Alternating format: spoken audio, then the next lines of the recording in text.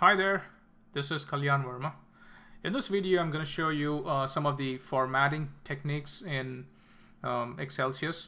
When I say formatting, I meant aligning and adjusting the components on the canvas easily without taking the hassle of manually moving it pixel by pixel. As you can see here on my canvas, I have a variety of components which are not pretty much aligned the way I want it to.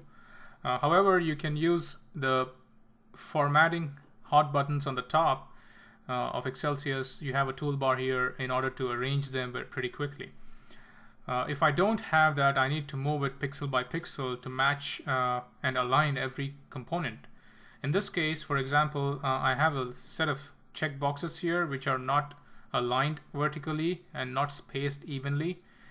In order to align them vertically and space evenly, it only takes 2 clicks for me. Just select all the checkboxes.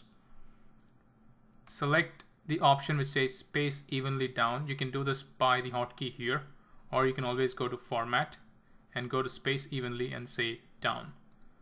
Now everything is spaced down evenly. I want to align them in center, so I just select center horizontally option here, or I can do it from the format menu too. Let's use the hot button now. I click on center horizontally, and there you go. Everything is lined up and spaced properly. If you want to reduce the space, you can simply get the last checkbox to the top, and now select everything, do the same thing, and now you have the checkboxes closer to each other compared to before.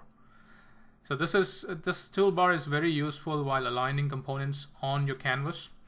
Similarly, if I want to send something back or to front, you can always use, if you observe the rectangle component here is overlaying my line chart. So if I want to send it back, you can either right click on it and say send to back.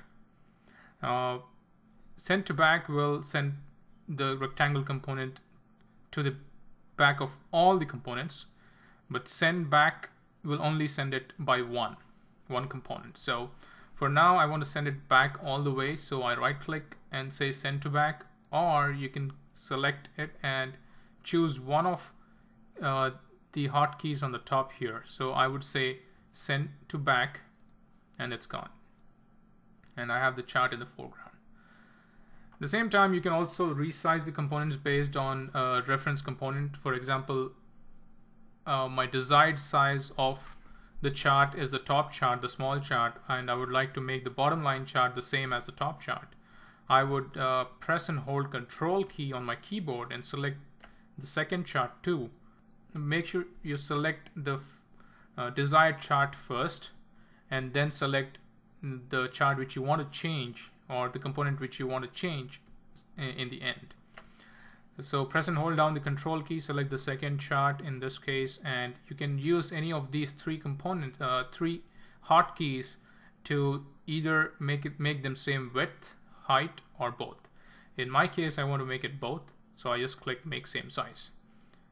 And if you observe, it's not aligned properly, so I want to align them, so I would simply say center horizontally. You also have an option to align left. So in some cases, you can, there might be a requirement where you need to align left or right or top or bottom. And there is an option which says align vertically. So I can always bring this here, select the desired position in the size chart, select the chart which you want to change, and select this, and it goes vertical. It gets aligned vertically. In our case, I'm going to do it horizontal. So select my first chart, second chart. Make sure you hold down the Control key and align it. At the same time, it need not be a similar component. It can be a different component.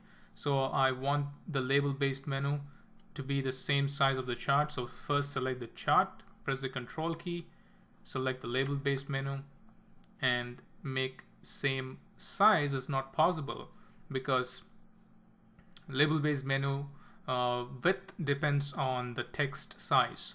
So in this case, make same size is same as make same width. So I would select, doesn't matter if I select make same size, it's going to make it same width. And if I want to align them vertically, simply click on align them horizontally, simply click on center horizontally. There you go. So you can use either the hotkeys or the format menu to align, and also try to explore various options related to canvas, which would save you a lot of time when organizing your components on your canvas. Thanks for watching.